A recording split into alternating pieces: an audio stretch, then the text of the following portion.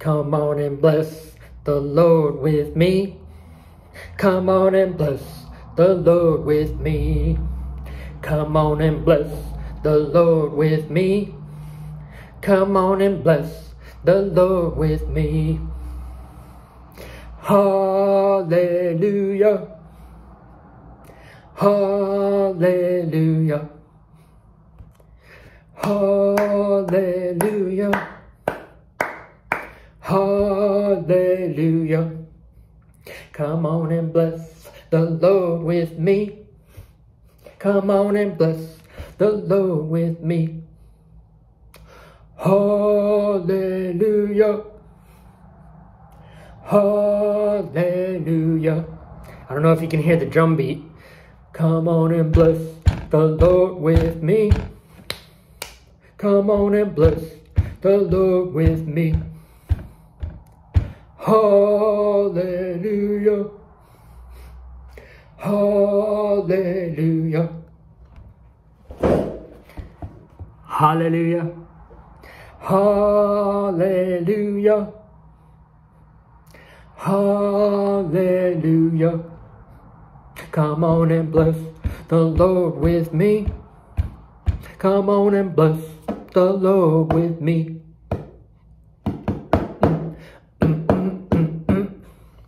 Hallelujah. Praise God. Oh, I got something. Now, I testified of a vision I saw a while back. I'll put a link in the description. And then I bought these shoes because they were slides. But this is what, okay, so in the vision I saw the throne of God. And in the vision I saw big, giant, immensely tall columns of gold. And the base of the throne was completely covered in a cloud. And you should watch the whole video of the vision that I had. But I ordered these online and didn't really know what I was getting. I just wanted a pair of, these are actually Adidas slides that have the Boost. And I actually, ever since I bought my first pair of shoes, Adidas shoes with Boost, Boost is really good. It's like this puffy stuff. Anyway, I just found the cheapest slide that was online, and I bought it. That was Boost, Adidas Boost. And then when it arrived in the mail, I looked at it, and this is what I saw. Okay, now in the vision, I saw the gold columns, and at the base of the gold columns on the throne of God. Okay, I remember it's white, perfectly white, but there's a rainbow colored reflection. Okay, and when I looked at these are perfect. This is exactly what it looked like, you guys. Literally, imagine this part right here as being perfectly white like this, but having this kind of reflection from, see how this is like, it's almost like purplish, and right now it's reflecting an orangish color, and it looks kind of like a sunrise or sunset color. This is what the throne of God, the base of his throne looks like this, with the reflection that looks like this. It's kind of like abalone, and whatever light is around, okay, so it's perfectly white, but it reflects. Now notice how it's reflecting light differently here, because there's red from my iPhone. That's actually the little stop start button is red, and it's reflecting red right here. And this right here, now I pointed up here, that's reflecting the lights from the other room. So it reflects this light. The throne of God, what I saw, where the foundation was. Anyway. Come on and bless the Lord with me. Come on and bless the Lord with me.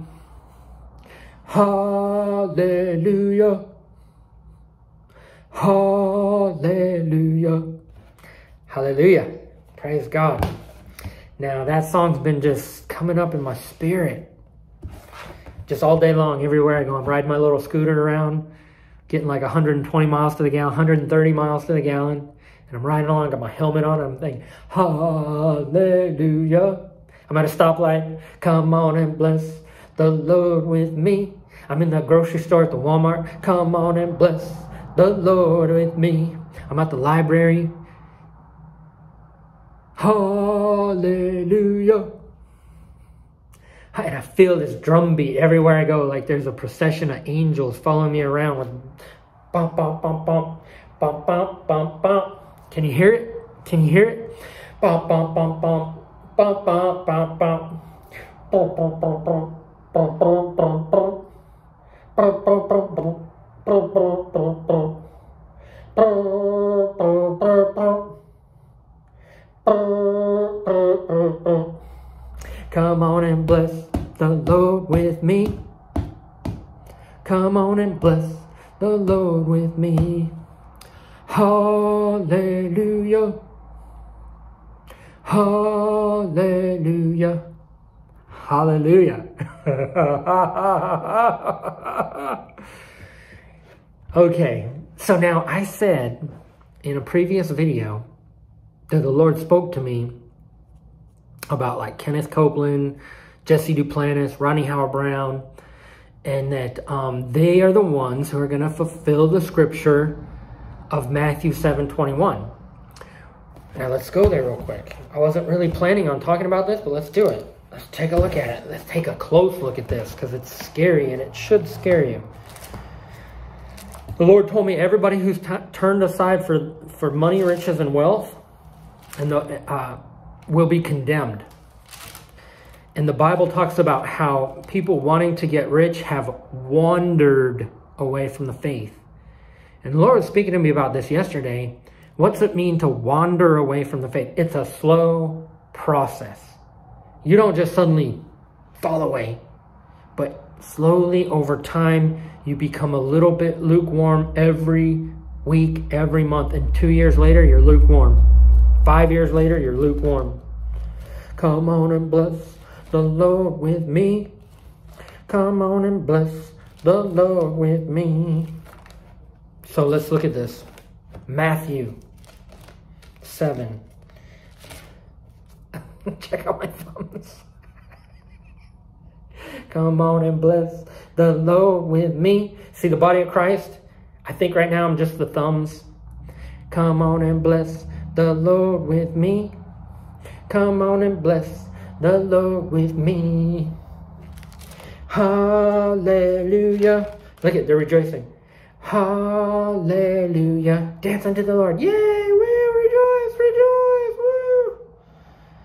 I'm the thumb. That's all I am, is a thumb in the body of Christ. What do you use your thumb for? Not much.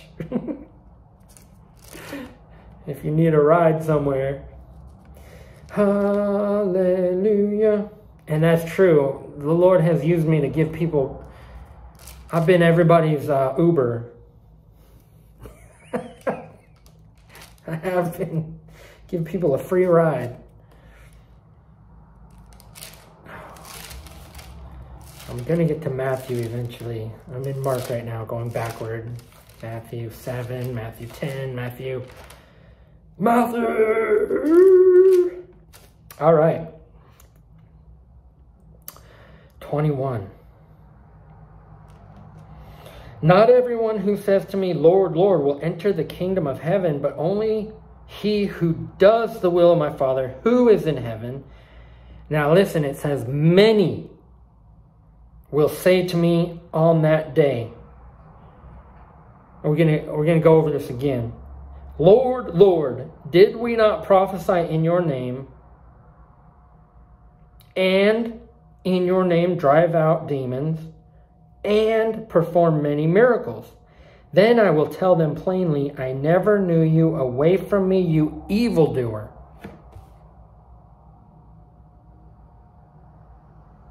Hallelujah. Well, Jesus said, many are called, few are chosen. And look at this. Let's go over it again.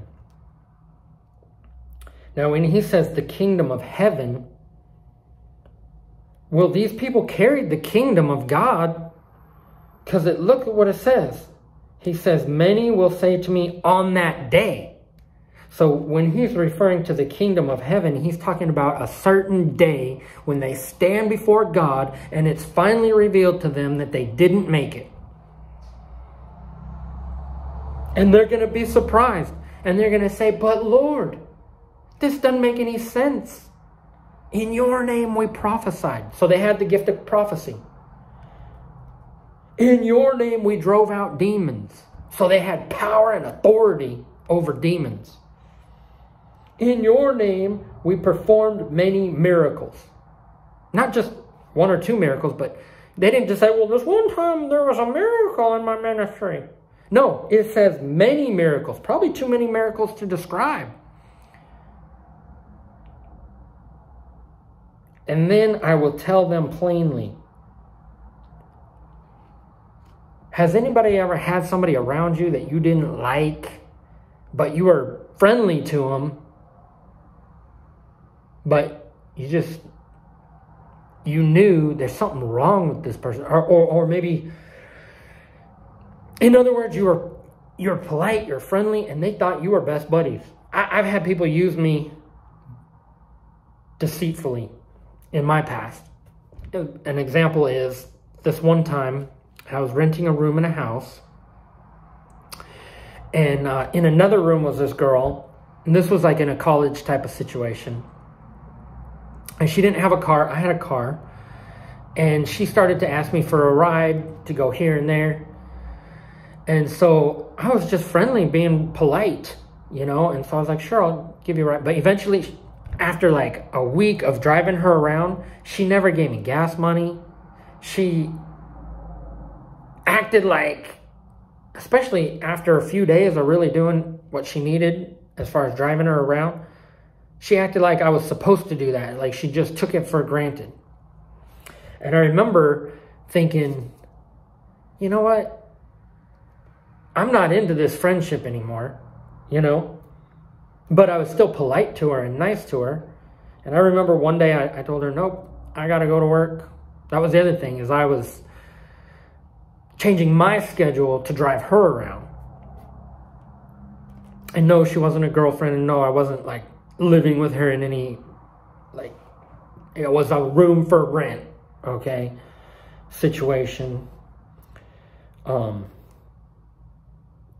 But it's like, it got to a point where I didn't like her. I felt like I was being used. And then when I told her, no, I'm not driving, I'm not taking you anywhere, she got mad. But I finally told her plainly, nope, I'm done. And so these people deceitfully used the Lord to get everything they wanted. I'm just saying. Now, what scripture does this relate to? It relates to the weeds among the wheat. Now, the same thing happens to the foolish virgins and the weeds among the wheat. Let's go to Matthew 25. Well, let's start at Matthew 13, because that's just a few pages over. Now, you got to read the whole chapter, Matthew 13, but I'll just start at verse 37 through 41. 31, 33, 34. Okay. Then he left the crowd and went into the house. His disciples came to him and said, explain to us the parable of the weeds. Now, the parable of the weeds starts in Matthew 13, verse 1. Okay? And Jesus talks about the weeds and how, but now he gives an explanation to his disciples separate from the crowd. So now he's sitting down with the few to explain what happens to the many. Remember, many are called, few are chosen. Many will say to me on that day, Lord, Lord, in your name we did this, in your name we did that. Are you ready? He answered, the one who sowed the good seed is the Son of Man. The field is the world. The good seed stands for the sons of the kingdom. The weeds are the sons of the evil one, and the enemy who sows them is the devil. The harvest is the end of the age. The harvesters are the angels. As weeds are pulled up and burned in the fire, so it will be at the end of the age. The Son of Man will send out his angels, and they will weed out of his kingdom everything that causes sin and all who do evil. Now, wait a minute. Some people are going to say, Sonny boy, that's referring to the world and the people of the world. No, it doesn't. It says they will, that the angels of God will be sent out, and they will weed out of his kingdom all who cause sin and who do evil. They will throw them into the fire furnace, where there will be weeping and gnashing of teeth. Then the righteous will shine like the sun. Wait a minute, there's one part that I'm missing. I'm going back. Oh, so let's go back and look at what Jesus said. Revelation 13, verse 3. A farmer went out to sow his seed. As he was scattering the seed, some fell along the path, and the birds came and ate it up. So that's not people who were part of God's kingdom. That's not people who were out prophesying in Jesus' name and driving out demons in Jesus' name. It sprang up quickly, but because it had no birds came and ate it up. Some fell on rocky places where it did not have much soil. It sprang up quickly, but because the soil was shallow, or because the soil, Lord help me. But when the sun came up, the plants were scorched and they were withered because they had no root. Other seed fell among thorns, which grew up and choked the plants. Still others' seed fell on good soil, where it produced a crop 100, 60, and 30 times what was sown. He who has an ear, let him hear. Okay, so here's what's important. Some falls among the weeds, and the weeds choke it out. What are those weeds trying to do to the true children of God? They're trying to choke you out.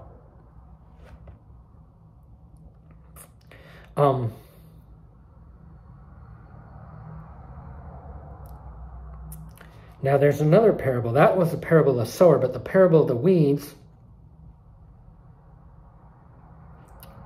here it is. Matthew 24, or 13:24.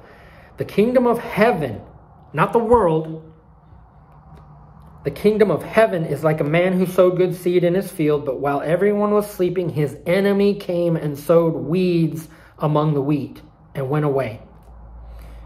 When the wheat sprouted and formed heads, other versions of the Bible say came to maturity, okay?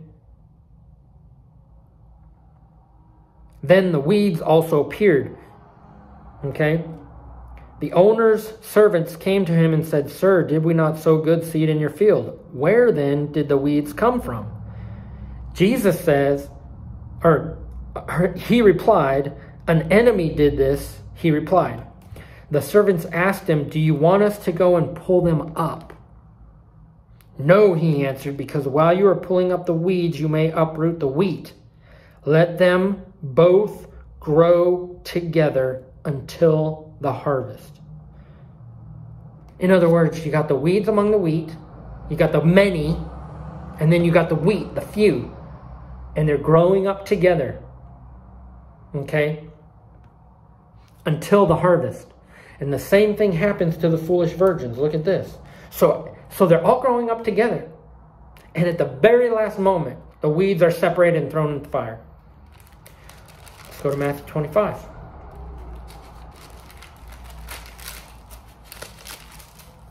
Same thing happens to the foolish virgins. They're all together, and at the very last moment, the foolish ones fall away.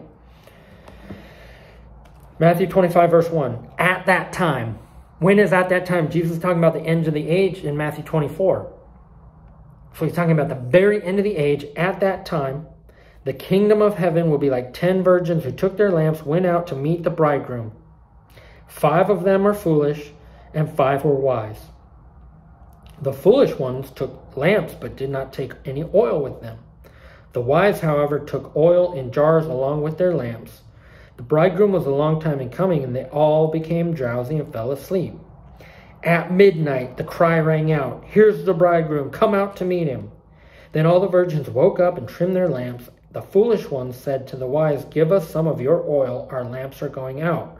No, they replied, there may not be enough for both us and you. Instead, go to those who sell oil and buy some for yourselves. But while they were on their way to buy oil, the bridegroom arrived.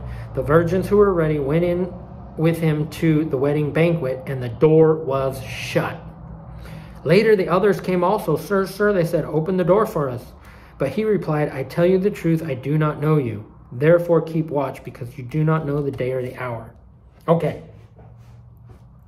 When Jesus said you do not know the day or the hour, he was talking about the day of Christ and our being gathered to him, and the hour of God's judgment. And both of them are found right here. Okay, you ready? At midnight, the cry rings out. You know what that midnight is? That's the midnight hour. That's the midnight doomsday nuclear war.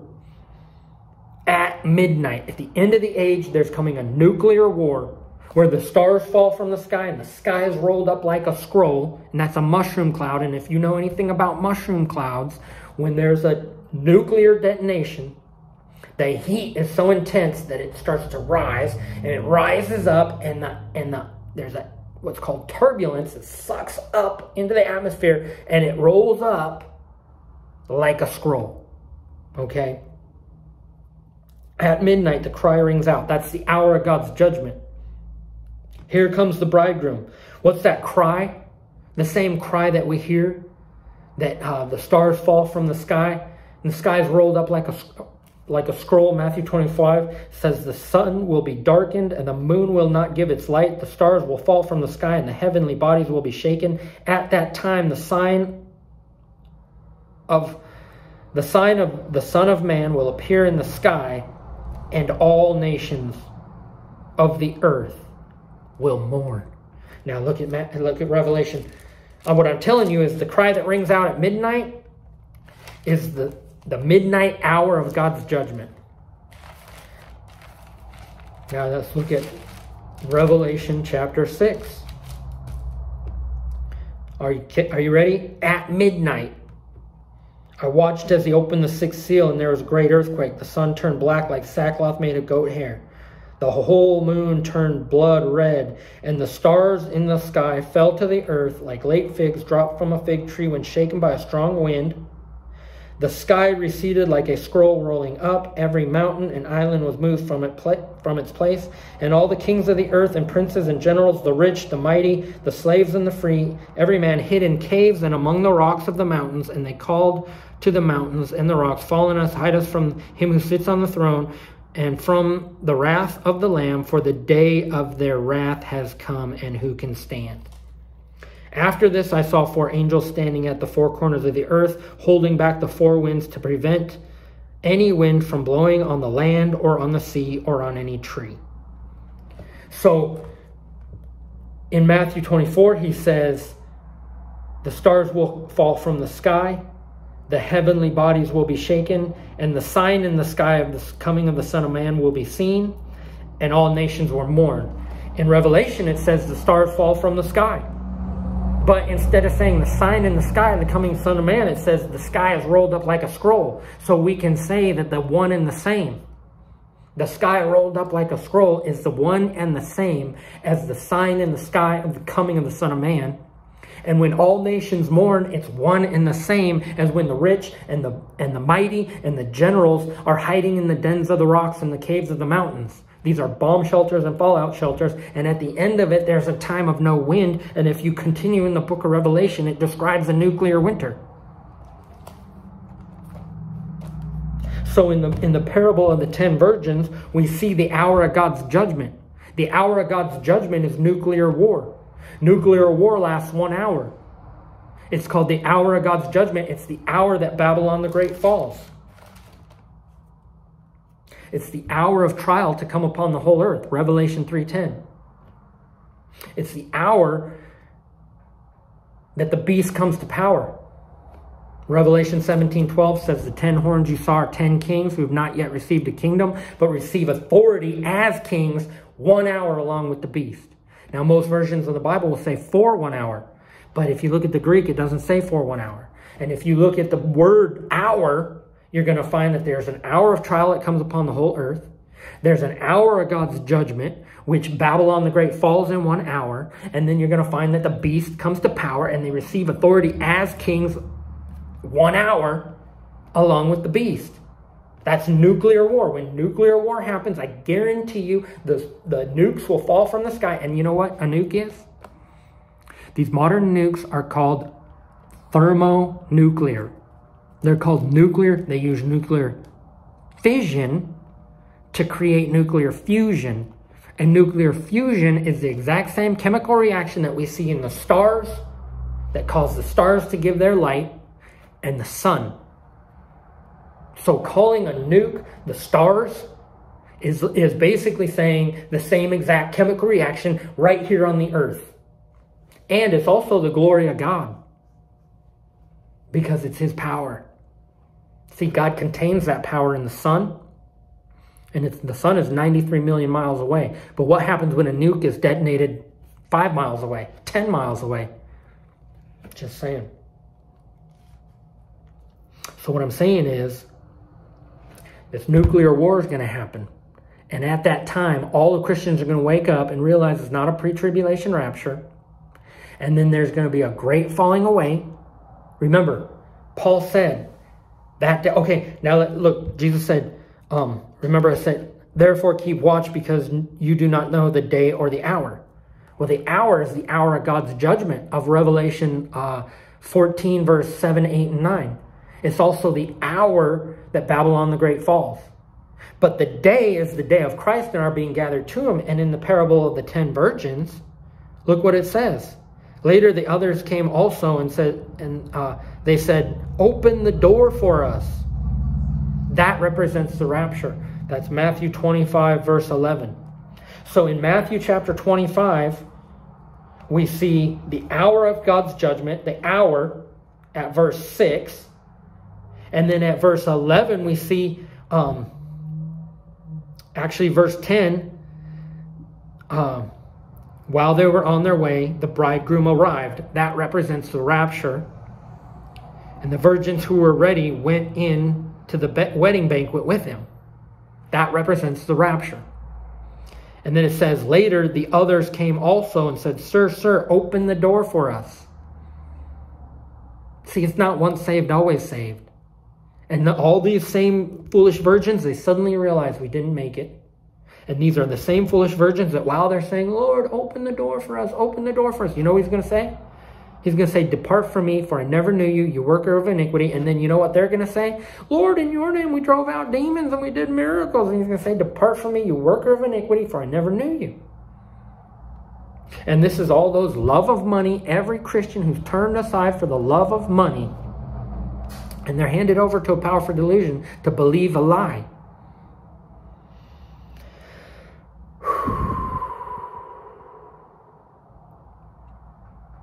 And right now, they're all growing up together. And the weeds are trying to choke out the wheat.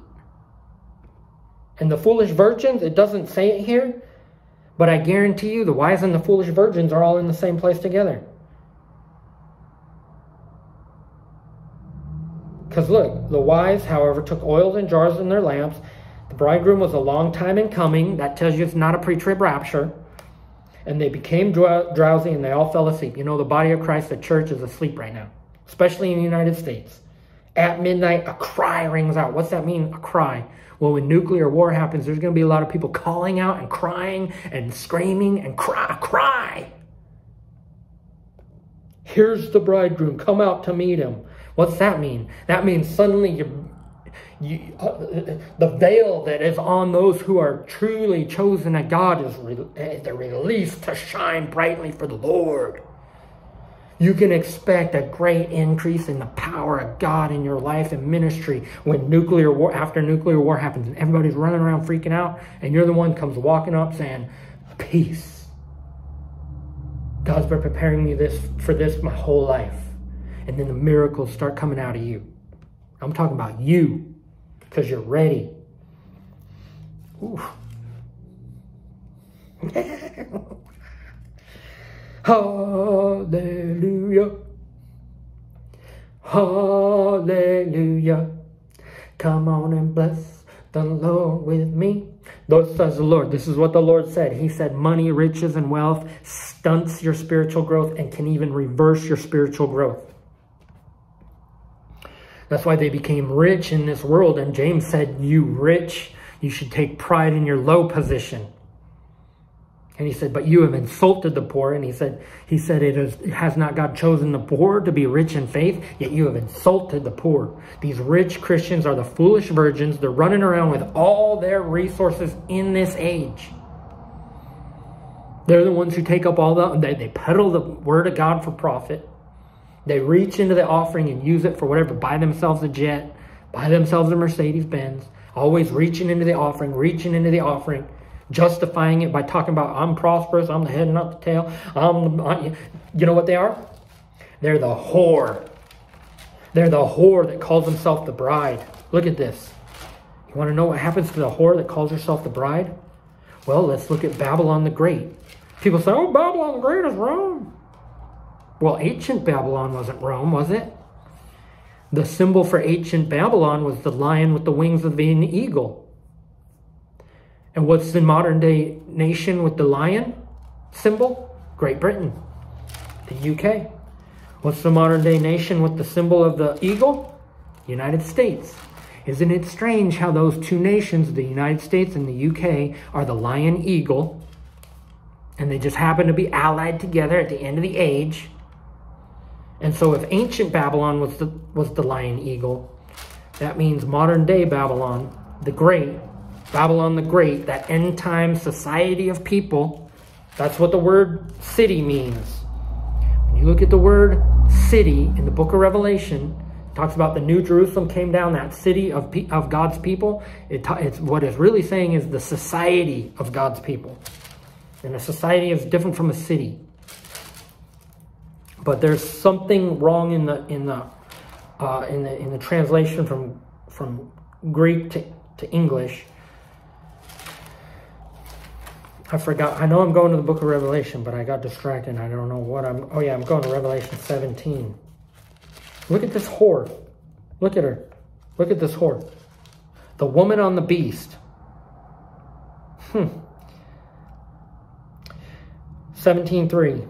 The angel carried me away in the spirit to a desert. There I saw a woman sitting on a scarlet beast that was covered with blasphemous names. Now that beast is the government of the Antichrist. And she's riding that thing. She's got her legs around it. Okay, now in juxtaposition to that, we see the bride come riding on a white horse in Revelation 19. Okay, so we got the whore riding a beast versus, and then you got the wise virgins, and this is the foolish virgins, and the wise virgins are riding the white horse and following Jesus, coming in the clouds.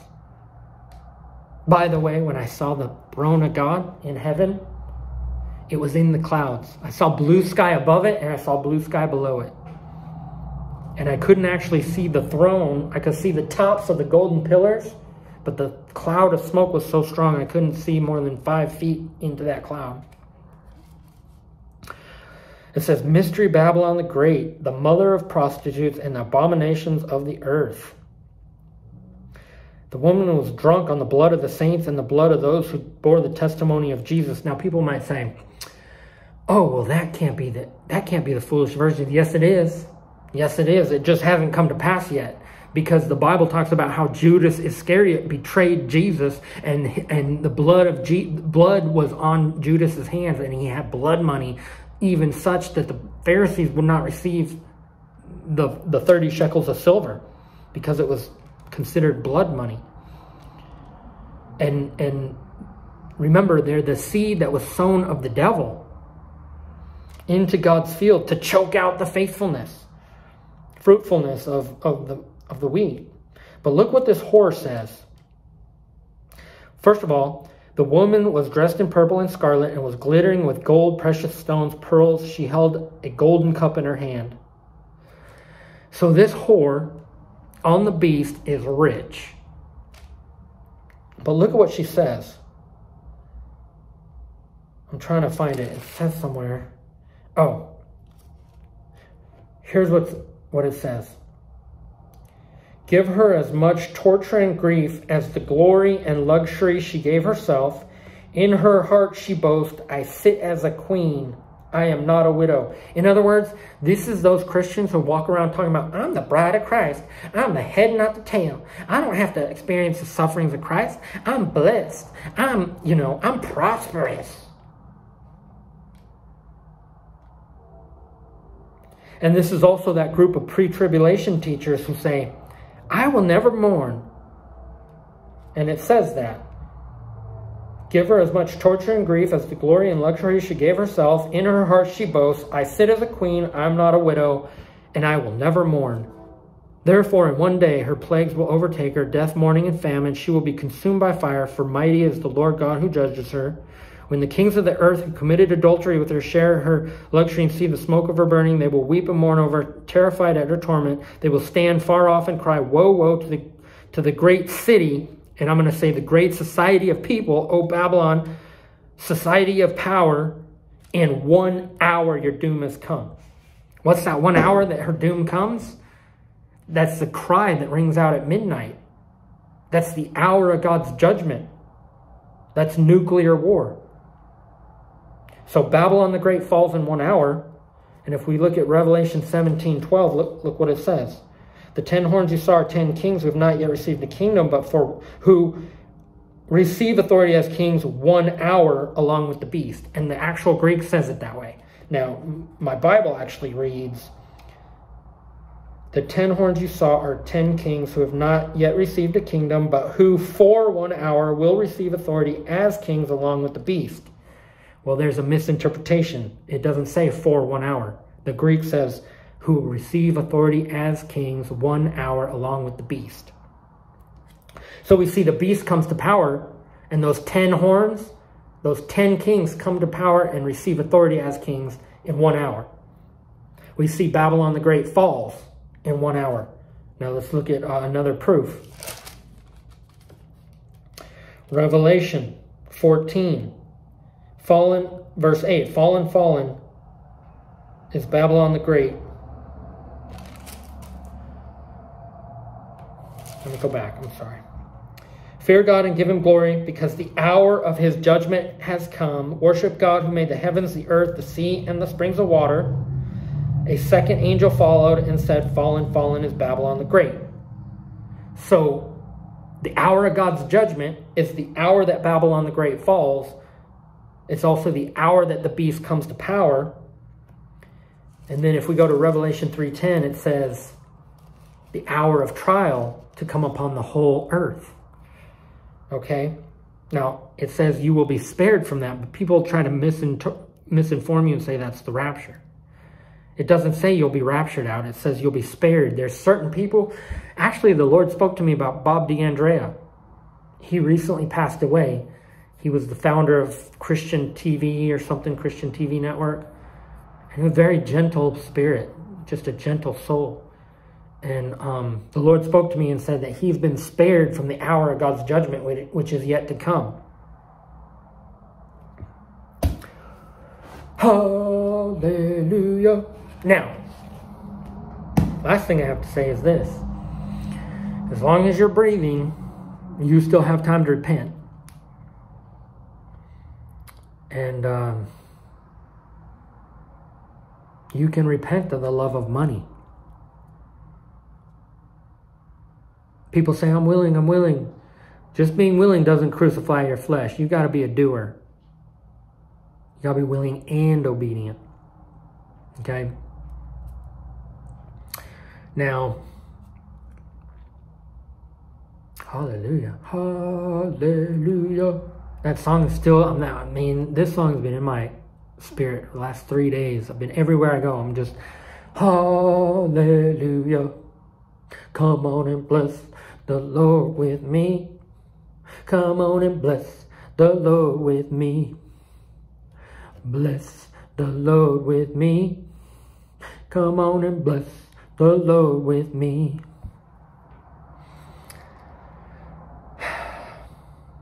All these people who teach a pre-tribulation rapture, they expect the bridegroom to come sooner than he's going to.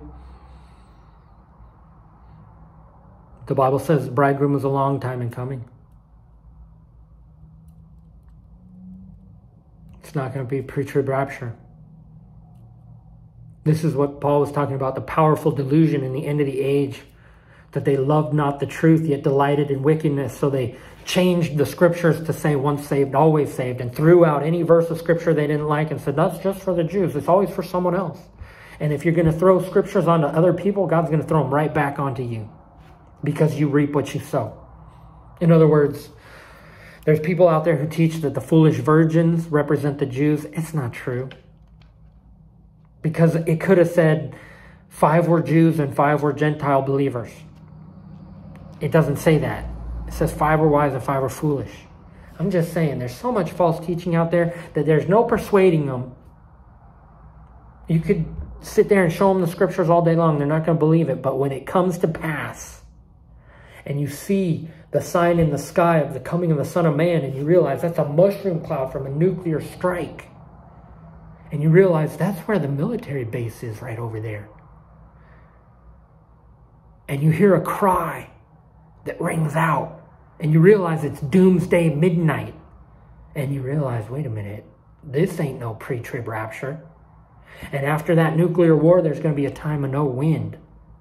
And then after that time of no wind, Russia and China and Islam come rising out of the sea. There's one last thing I'm going to show you. Revelation 13. The book of Revelation is 4 sequences of events. If you don't understand that, you're going to think, how are you going to say this? You're jumbling up the book of Revelation. No, you just don't understand that the book of Revelation is 4 sequences of events that start and end and start and end. And the second coming is found 4 places in the book of Revelation. It's the seventh trumpet. It's the 7th bowl of God's wrath. It's also found in Revelation 14, verse 1 through 5. And Revelation 19, starting in verse 11. That's the 4 places. And then if you look at Revelation 14, verse 1 through 5, that's the second coming. When Jesus first lands his feet on the earth, it's on Mount Zion. Okay? With his 144,000. That's why they're called the first fruits. They live in the end of the age, but they're the first to return with Jesus. That's why it's called the first will be last, the last will be first. The 144,000 are sealed with the seal of God sometime after nuclear war, sometime possibly before the rapture. Okay. Revelation 13. The mark of the beast comes out.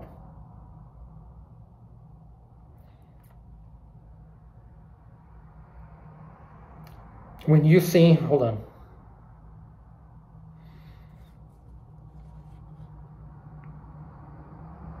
Okay.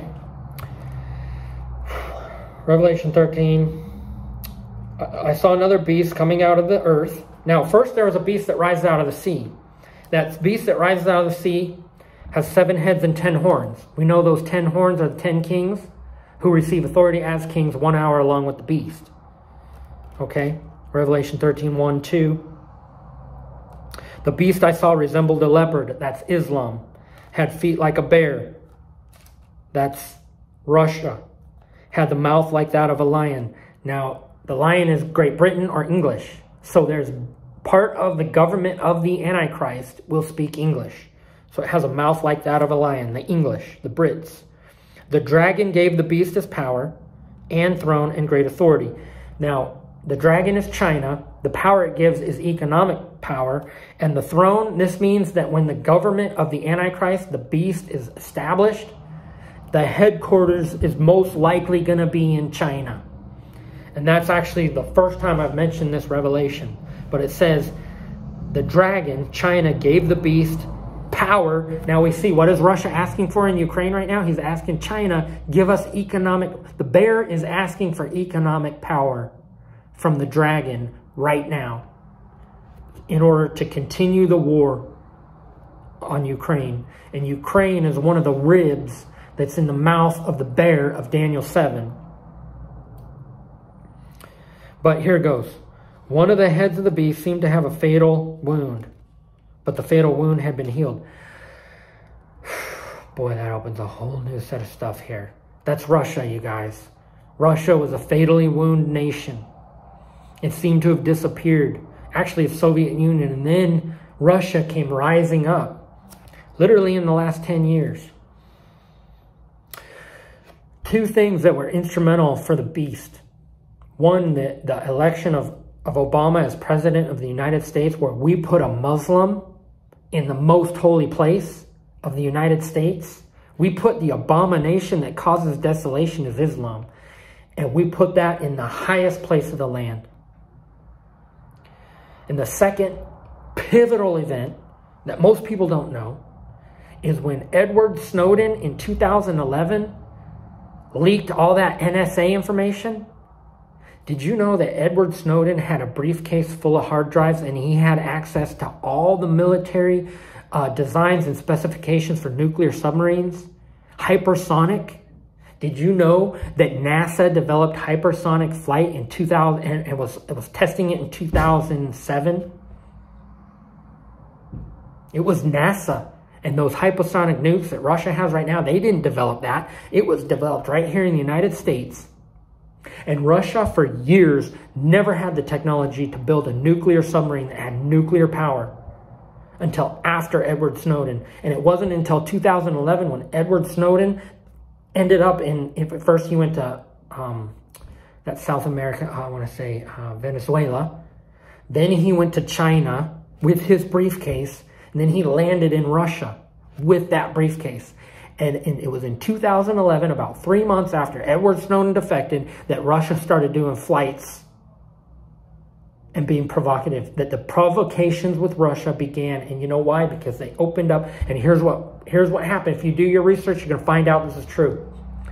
After Edward Snowden leaked all that technology of hypersonic flight, nuclear reactors that can be contained within a ship or a submarine. And also, you'll see that all of a sudden, Russia started developing also certain laser technology. And Obama cut the funding of all those programs.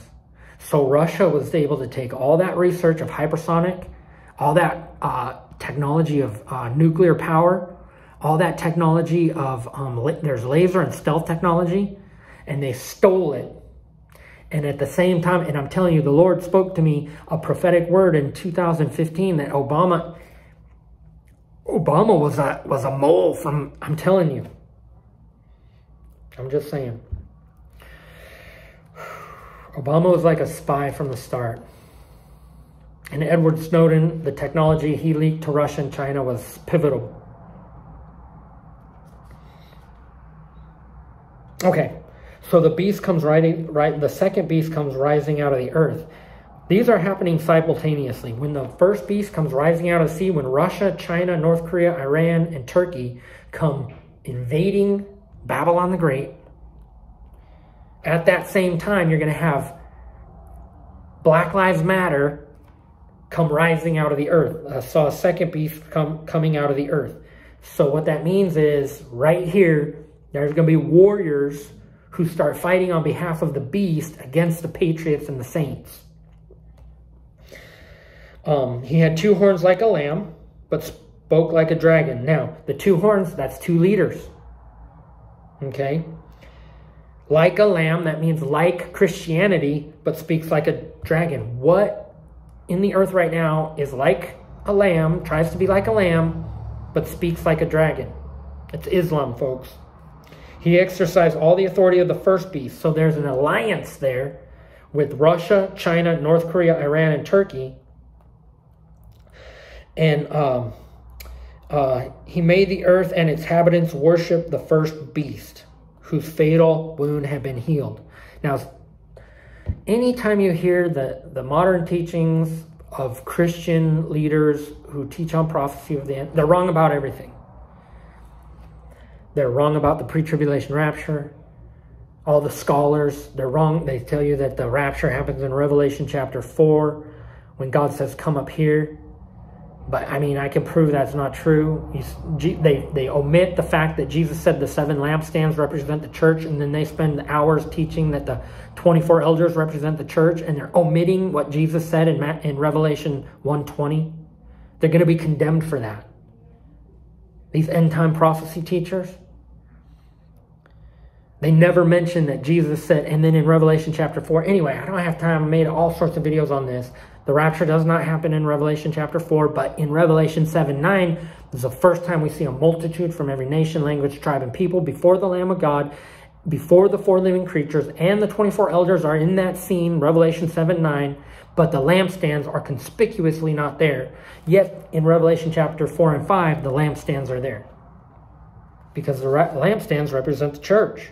So the rapture doesn't happen in Revelation 4 or 5 because the lampstands are in heaven. But in Revelation 7:9, very conspicuously, the lampstands are not mentioned. And it's the first time we see a multitude from every nation, language, tribe, and people. So the scholars are wrong about everything. And they're going to try to tell you that this wound that had been healed on one of the heads of the beast means that the Antichrist is going to get shot in the head, and then he's going to have a false resurrection. They're lying. And proof of that is when, 1, it's not a pre-tribulation rapture. 2, that stuff never comes to pass. They tell you that the rider on the white horse of Revelation 6:1 is the Antichrist. That's not going to come to pass either. None of the stuff that the scholars say is going to come to pass. So if you hear me contradicting them, it's because they're wrong. I'm the one who saw the throne of God, by the way. Boom. I'm the one. And I'm not saying that to boast. I'm saying that for credibility. And then look what he does. Revelation 13. And he performed great and miraculous signs, even causing fire to come down from heaven to the earth in full view of men. You know what? That's a nuclear strike. That's military strike. That's what we see in Ukraine right now. The bear is actually doing that right now, causing fire to come down from heaven in full view of men and obliterating, what are they called? Hypersonic missiles and thermobarics. That's the fire down from heaven. So that's an interesting thing. The Lord is just now speaking to me that Revelation 13:13, the beginning fulfillment of that is the thermobaric bombs that Russia is using, the bear is using on Ukraine. And because of the signs, he was given power. Now, because of these bombs that they're able to use, they're given power on behalf of the first beast. He deceived the inhabitants of the earth. He ordered them to set up an image in the honor of the beast, who was wounded by the sword and yet lived. And he was given power to give breath to the image of the beast. You know what that is? Video monitors. If you're watching me right now, you're watching an image that was recorded earlier. So what they're going to do, I believe, is when the mark of the beast comes out, they're going to have video monitors. And you're going to have to listen to what their news reports are. You're going to have to, and I'm just saying, these are, when it says it gave life to the image, what do you think a video, if you watch a news report, you're watching NBC Nightly News, isn't that image, hasn't that come alive? If you watch a recording from 2 days ago of the news, you're going to see images that are brought to life. Okay? So, what I'm saying is, this represents video monitors and TV reports. He was given power to give breath to the image of the first beast so that it could speak and cause all who refuse to worship the image to be killed. He also forced everyone, small and great, rich and poor, free and slave, to receive a mark on his right hand, his forehead, or his forehead. Okay? So when it says he, it's talking about the beast. The beast is the collective body of the people of this world, and it includes, first and foremost, Russia, China, and the leopard, Islam. Okay? The blasphemous names. What does that mean? When it has blasphemous names, well, we see a foreshadow of that right now. If you look at, did you know that Nike is a blasphemous name? If you wear Nike shoes, I remember the Lord told me, don't wear Nike. He just did. You know,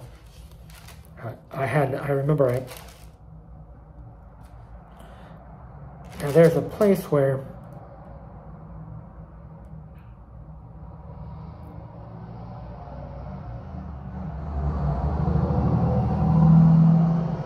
Hallelujah. Hallelujah. Come on and bless the Lord with me. Okay. I saw a great white throne and him who was seated on it. Earth and sky fled from his presence, and there was no place for them. And I saw the dead. Look, it says a great white throne. Remember when I started this video? I started by telling you what that throne looks like. It's white like this, but it has reflective colors in it, like that. I saw it. And look what it says. Everybody's... All right.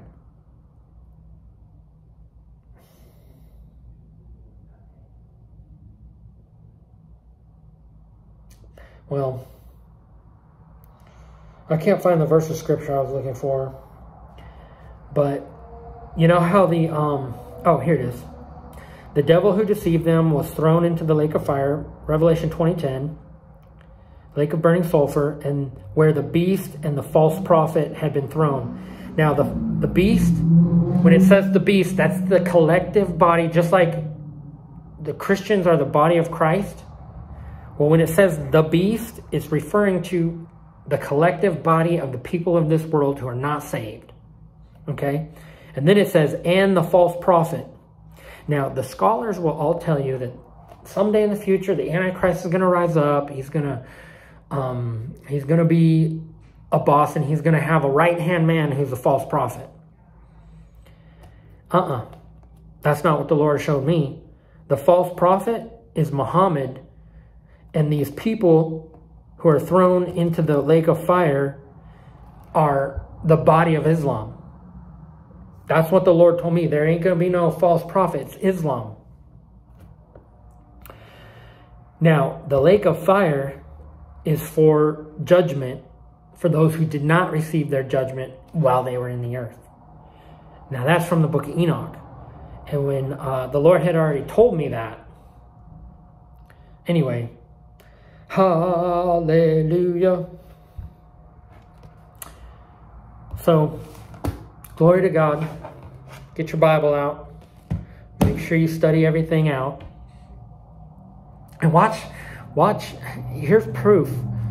When everything I say comes to pass exactly as I'm saying, and then everything doesn't come to pass, not a single thing comes to pass that the current Bible scholars teach about the book of Revelation. I'm just telling you. And when you see them all condemned, many are called, few are chosen.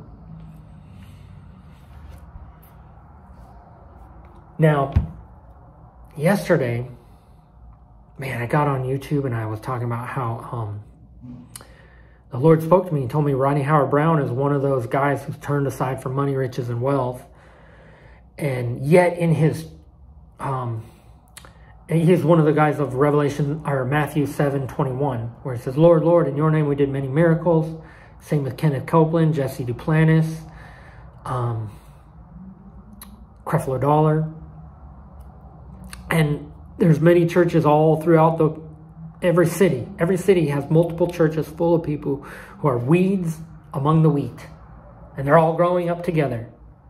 And they're handed over to a powerful delusion, and they only find out just moments before the bridegroom comes. They all fall away, miss the bridegroom.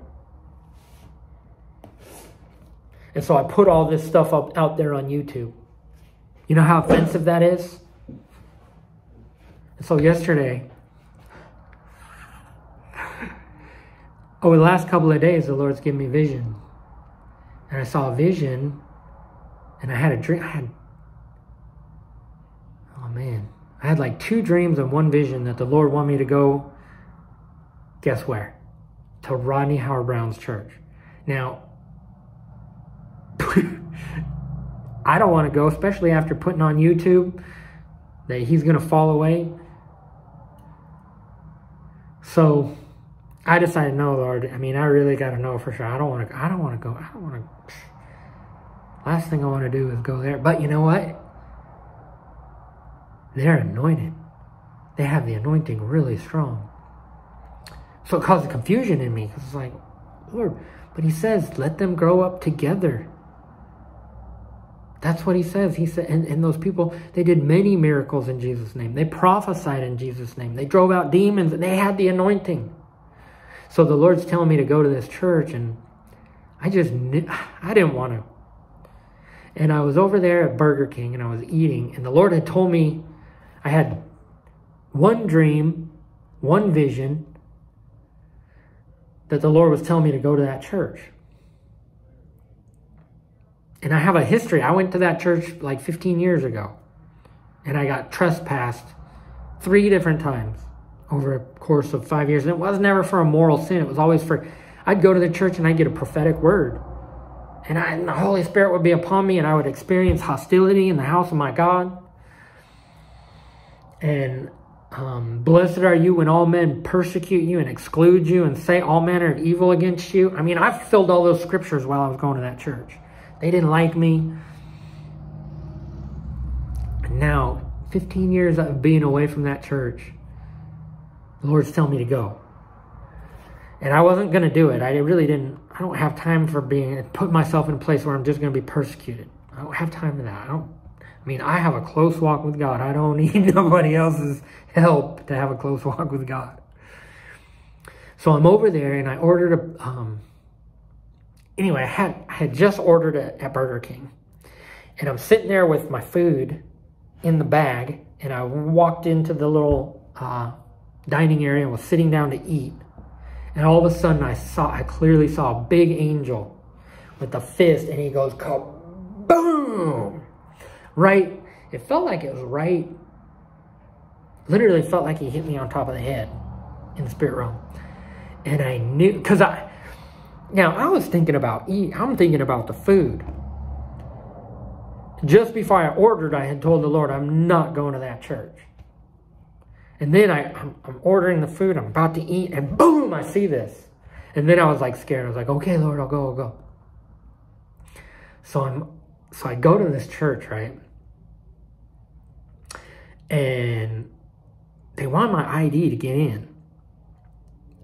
And I was like, oh, praise God, because I left my ID. So that gave me a way out. And so I was walking back to the car, and who drives by in a golf cart with this was an extra long golf cart. Most golf carts have 4 seats, the driver, passenger, and 2 seats facing backward. This was one of those ones that had 2, 4, 6 seats. Ronnie Howard Brown drives right by me. Looks like he knows who I am too. He probably has seen my videos where I say that he's part of that group of people who gets condemned. He knows who I am. And it was so weird. And I remember seeing him drive by. And he was maybe less than 10 feet away. And it's just so weird to be like, to have gotten on YouTube and said publicly, you are not going to make it because of the love of money. And surrounding yourself with yes men. So let me tell you the scriptures. Okay? Woe to you who are rich. Jesus said that. He said, you've received your comfort. James said that. He said, you should take pride in your low position, and you have insulted the poor. I've seen Pastor Ronnie insult the poor all the time. For me personally, I'm poor, but that's because I give literally everything I have. Every 4 or 5 years, I give away like 90% of what I have. And it's what the Lord tells me to do. I don't want to do it. But he said, you can't even be my disciple unless you give up everything. And all I can do is obey God. And if the Lord tells me to give up, like I had to give my van, not last year, but the year before. And this van was like, I still miss that van. And when he told me, your relationship with God decreases until you obey. And so in order to keep my closeness and intimacy with God, I obey him. And so when I put stuff out there, and so now, pray for me, you guys, because I feel like Ronnie Howard Brown doesn't have to be condemned. Kenneth Copeland doesn't have to be condemned. because the gift and the call of God is without repentance.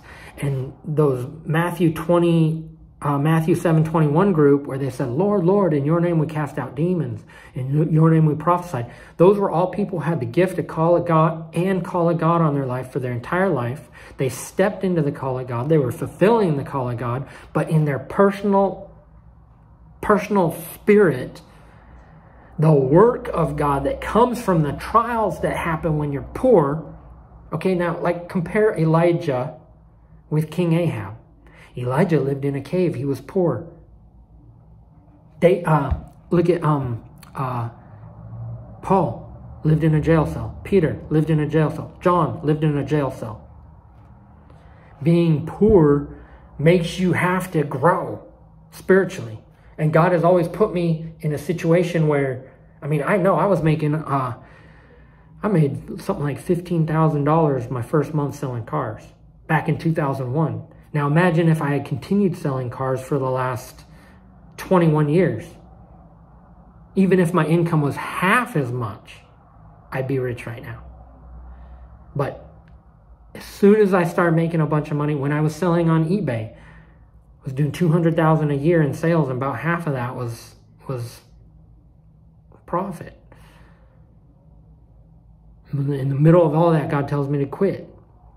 And then I give away a bunch of stuff. I'm just saying, having yes men around you, the Bible says, woe to you when all men speak well of you, but blessed are you when all men speak evil of you and vile things about you and exclude you and persecute you because of me. I experienced that. I experienced the prophet is mad because of your many disobediences. That's, I think, in Haggai. Anyway, the point is, the Lord once said to me, you're not a prophet unless you live the way the prophets lived. You're not an apostle unless you live the way the apostles lived. And then in Revelation, it talks about, Revelation chapter 2 or 3, it talks about, you have tested those who claim to be apostles and they are not. Well, they might operate in the power of God. They might be anointed. They might be prophets. But if they're living in luxury and self-indulgence, they might call themselves the bride of Christ and the queen of heaven. But they're not going to make it. So there's a difference. They walked in sozo, salvation in this world, but they never inherited eternal life. The foolish virgins, the weeds among the wheat, they're all growing up together. And it's not until the very end of the age. And are we allowed to go root them up? No. Because while you're rooting them up, you may root up the wheat. So that's the job of the angels. Revelation 14, verse 14 through 20, we see the rapture. And the grapes are thrown into the winepress of God's wrath. And that brings me to the parable of the, this was the word for Ronnie Howard Brown, actually. If you know him, send him a link to this video. Tell him, 1 hour and 8 minutes in. God said, I built a vineyard. I put my hedge of protection around it. What's that mean? That means a hedge of protection from God, the angels of God, the Holy Spirit, the power. He says, I also put a watchtower in it. What's the watchtower? Watchtower is where you get a high elevation and it increases your vision. God says, I built a vineyard. I put a watchtower around it. And then he says, when the season came, I sent my servants to go collect the fruit. And they persecuted them. Sent them away empty-handed. Now, I can guarantee you, Creflo Dollar has had a prophet sent to him. And Creflo Dollar, his church is a vineyard. And God built a hedge of protection around it.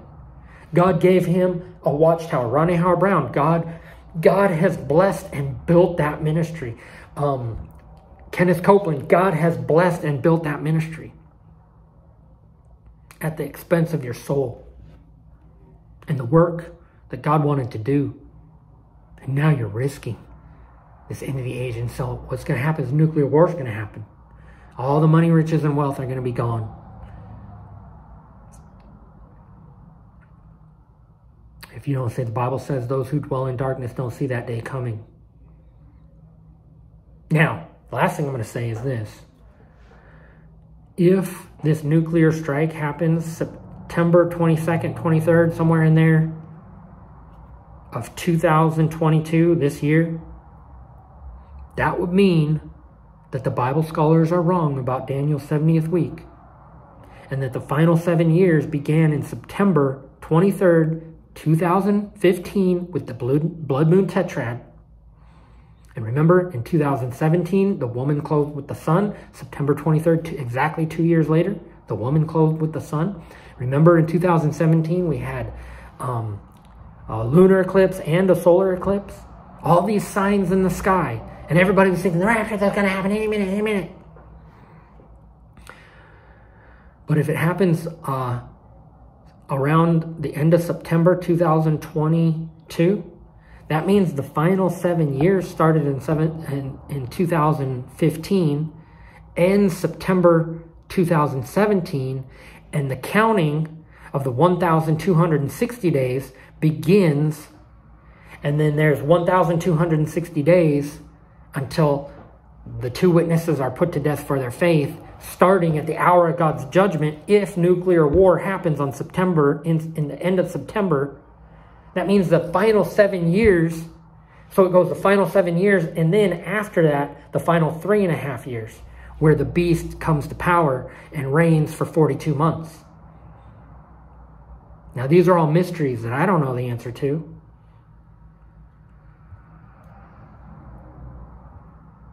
Hallelujah.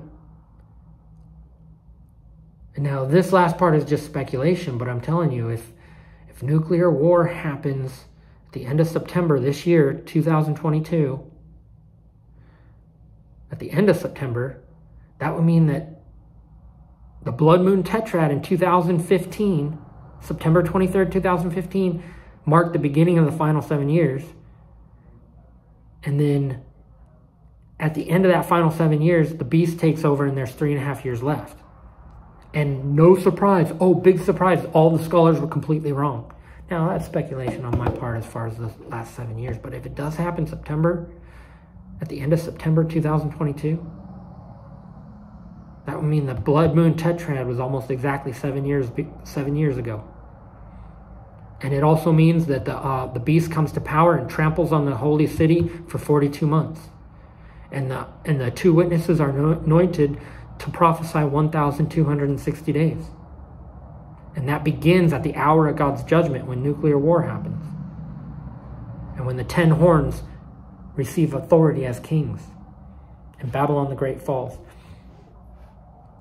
Hallelujah. Hallelujah. Come on and bless the Lord with me. Come on and bless the Lord with me. Hallelujah. See, you never see the false teachers filled with the Holy Spirit like I am. Jesus is Lord. You never hear them say that either when they're teaching their false teaching. You never see them in the middle of their teaching start going, hallelujah. And Jesus is Lord. Because they can't. Because their false teaching is an utterance of false spirits. And they've turned aside from money, riches, and wealth, and then they've been handed over to a powerful delusion because they love not the truth, and they taught a different gospel. They taught the true gospel of grace, which is a once saved, always saved doctrine, and they taught the prosperity gospel, which is a different gospel. And Paul said, if anybody preaches a different gospel, I don't care if it's an angel or a prophet or whoever it is, he said, may they be eternally condemned. Meanwhile, Paul's living in a jail cell. He's not out there gathering up money, riches, and wealth at the end of the age. Just saying, hallelujah. Come on and bless the Lord with me.